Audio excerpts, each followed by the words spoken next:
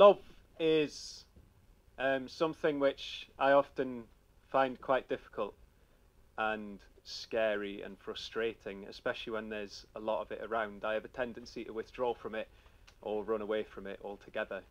The Mouthy Poets is a group which exudes an awful lot of love in a very outward way, particularly in the build-up towards these shows.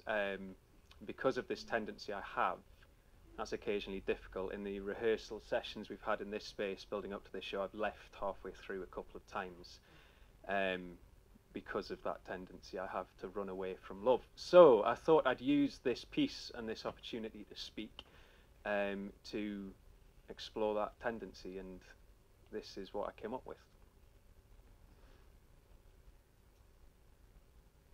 Dear love, whenever me and Dad have those conversations, the ones where we stand in the kitchen beside the bread making machine that he never uses anymore, and he tries to talk about my ambition, and I try to talk about inexplicably aching testicles that probably aren't cancer, and we both skip past these boring bits like he used to when he read me The Hobbit in bed, and we talk instead about Newcastle United's Premier League position, or that squirrel that's been coming into the garden sometimes recently and then leaving again and then coming back.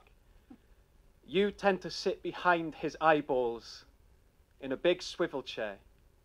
You kick your legs, and your perfect smile comes and goes with the regularity of a lighthouse as you spin, giggling to yourself. Dear love, I woke up in a small living room somewhere near Birmingham last month. I was surrounded by groggy friends that you had introduced me to. You sat on my chest as a massive Doberman all morning, drooling all over my face throughout Hobo with a Shotgun, which ruined the entire movie for me.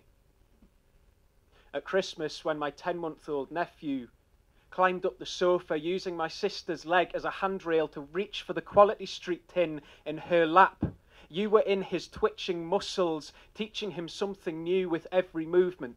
You peeked out at me from within his baby grow and winked. I could not meet your yellow gaze for long and had to go to my bedroom. Dear love, I heard of you in the news a while back. You had drowned your baby siblings in the bath because Mum was always asleep and you just wanted them not to be dirty. You're like that. You do that kind of thing. And you tell me it's not deliberate, but I'm not convinced. There are mornings on which I cannot peel my scabby self from my own bedsheets, not despite the fact that, but because of the fact that I know so many people have so much of you for me. I heard you knock on my front door last week. I knew it was you because of the stench of sun-dried laundry and open drains, so I pretended to be asleep. So you fetched a ladder and clambered up onto the roof, and up there you turned yourself into this thick golden liquid and began to ooze through every crack in my bedroom ceiling. I have spent the last week scavenging the kitchen for pots and pans to fill up with your drips, and now I'm running out of such crockery.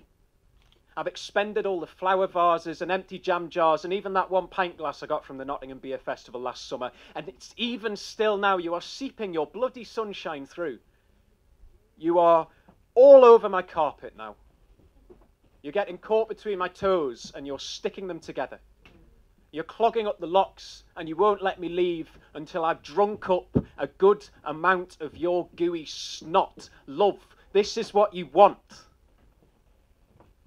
You reached down and opened my bedroom window yesterday and promised me that full up with you, I would float to any pavement of my choosing. Love, I know you're right, but I will not let myself be another saucepan.